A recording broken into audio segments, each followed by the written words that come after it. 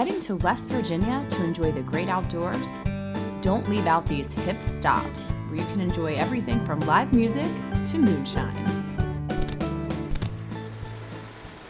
Take a walk down East Avenue in Thomas, West Virginia, and you'll find art galleries mixed with the antique stores, locally owned restaurants, and even a long-time live music venue.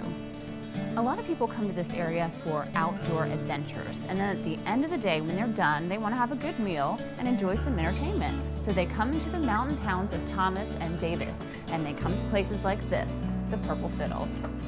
Since 2001, the Purple Fiddle has been welcoming live acts, like the Italian rock band that played on my visit. And the town's shops and entertainment venues aren't the only entertaining attractions.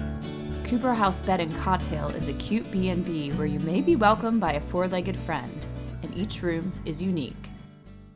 Fayetteville is another small town that's big on adventure and big on restaurants. Local Kenny Parker, who moved here for the rock climbing and opened up a climbing retail store, fills me in on the local scene. Well, you definitely want to hit the river. You want to get on the river. You want to go whitewater rafting or rock climbing or whatever your activity you're doing out there in that beautiful gorge. You know, you're going to end up back in Fayetteville and you're going to go eat one of these good restaurants, have a beer, you know, maybe go do some shopping. You know, it's a great place to hang after you've been playing all day. Yeah, and soak in the local vibe. Yeah, exactly. You can head to Charles Town for more than just the races.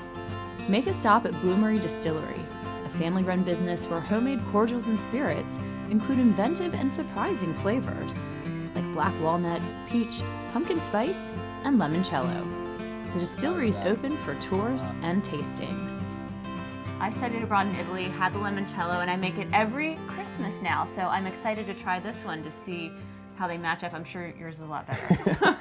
Well, I won't discredit your work, but yeah. It's a perfect sound. There you go. Okay. Oh, it smells good. Ooh, that's some good limoncello. A little bit of Italy here in West Virginia. That's right. Now we do hand zest every single lemon that goes into our limoncello, and we do grow lemons here right on the property. We're the farthest north that lemons are grown commercially.